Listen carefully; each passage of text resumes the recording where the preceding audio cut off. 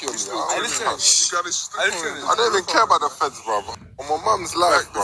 Yo, this is the Scarcity Studios YouTube channel. Please don't forget to like, comment, share and subscribe. And our sponsors at Alpha Claims and Hire Birmingham, the leading and best accident management company. Get a replacement car anywhere in 1 hour.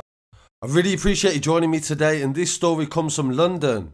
And it's about a man that's convicted himself from posting on social media. Abel Buafo, 23, from Lambeth, pled guilty to numerous offences on the 12th of March 2020 and again on the 29th of July this year. That include possession of a knife, possession of Class A drugs that were MDMA and cocaine, and possession of Class B drugs, namely cannabis. He was also arrested for possession of criminal property and being concerned in the supply of Class A drugs. He'll be sentenced on the 17th of September this year. The court heard that detectives were alerted when a Snapchat video was reported of Abel at a nightclub on Silver Street on the 22nd of September 2019. He was recording himself in a selfie style, walking around with a folded knife in the venue. Police received CCTV from the nightclub on the same evening that corroborated the Snapchat footage.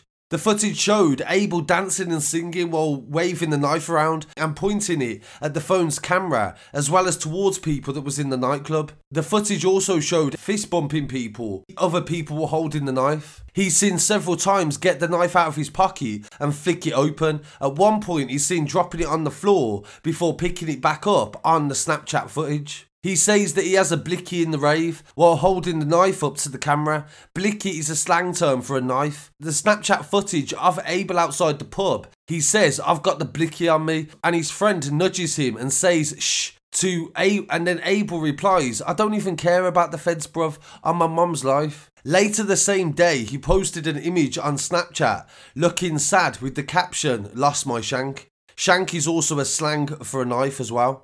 On the 11th of February 2020, officers forced entry into his road in Berry Lane, Upton, and they noticed that the sink was overflowing with a number of plates. Officers noted that there was foaming bubbles coming from them, but there was not your typical bubbles, he said. They was derived from a diluted powder of chemicals, giving the impression that he had flushed away cocaine down the sink. Officers took a sample of the white powder and found it to be a cutting agent for crack cocaine. Officers searched another address linked to Abel on Walworth Road in South London, where they found a large bag of cannabis and 903 milligrams of cocaine. So I ain't got a clue what 903 milligrams is. I don't imagine it's a lot. Abel was arrested and taken to a South London police station where he offered no prepared statements and answered no comment to all the questions that were put to him, even when he was shown the CCTV and Snapchat footage.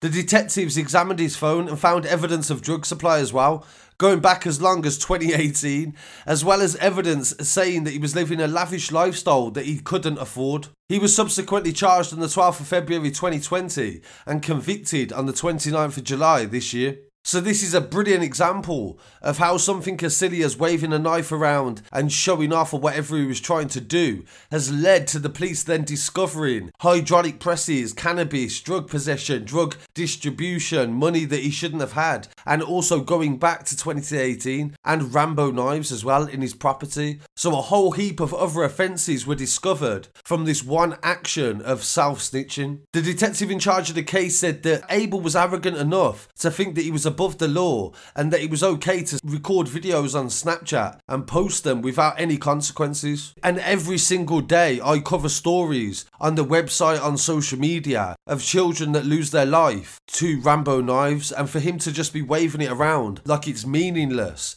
and it isn't as dangerous as it is really scary. So really appreciate you joining me for this episode. I'll be back again very shortly with some more news. Please don't forget to follow us online as well at Scarcity Studios and the website at scarcitystudios.com. Peace.